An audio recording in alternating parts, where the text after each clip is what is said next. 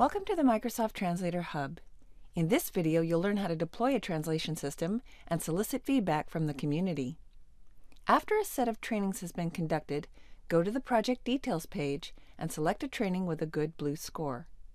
The blue score is a metric that you can use to compare different training runs and decide on which data and settings produce a better result. You may want to consult with project reviewers before deciding that the quality is sufficient for deployment.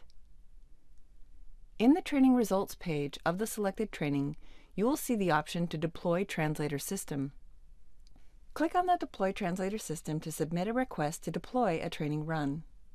An email will be sent to Microsoft with the details of the training and information required to process the deployment.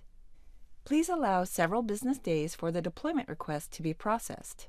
You will receive an email confirming the availability of your translator system as soon as the deployment has taken place. After a translator system has been deployed, you can use the Test Translation page to access the translator system and use it to provide translations. To verify the quality of a translator system, go to the Test Translator link under the Community menu. Enter the test sentence into the left box and then click Translate. The translation of the source sentence or sentences will be displayed in the To box here on the right.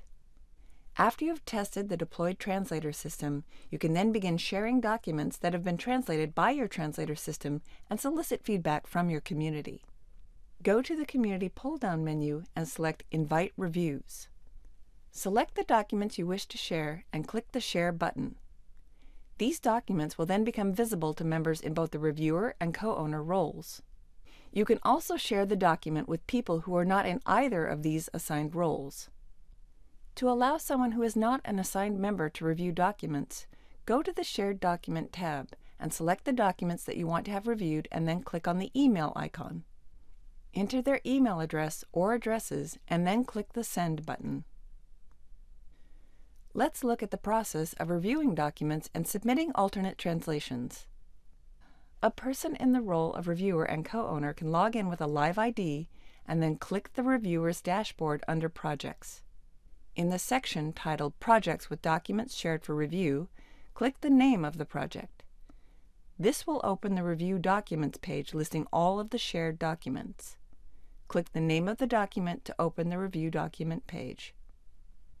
A person invited by email will be able to open the Review Document page directly by clicking on the link within the email. The source language will be on the left and the target will be on the right. Mouse over the translation you wish to update and then click Improve Translation. Type in your suggested changes and then click the Submit button. Now we'll jump back to the process as a project owner. Only project owners and co-owners can review and approve alternate translations provided by reviewers. As a project owner, go to Invite Reviews under the Community menu. Select the model you wish to review from the drop-down list and then click Manage Translations. You'll see each translation that has been submitted by a reviewer and then be able to take one of three courses of action. If the translation is appropriate and correct, select Approve. If the translation is not appropriate or incorrect, select Reject. If you wish to further edit the translation, select Edit.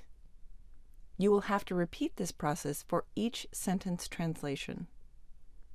Once you've received sufficient feedback from your reviewers, you can decide to retrain your translator system based on reviewer inputs or additional data you may have uploaded.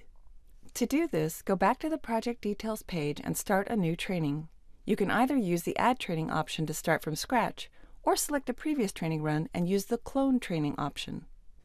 To download the set of suggested alternative translations submitted by the reviewers, in the Setup Training page, click Download Community Translations. This will bring up a dialog showing the count of community-submitted translations. Click Download to download a zip file containing these translations.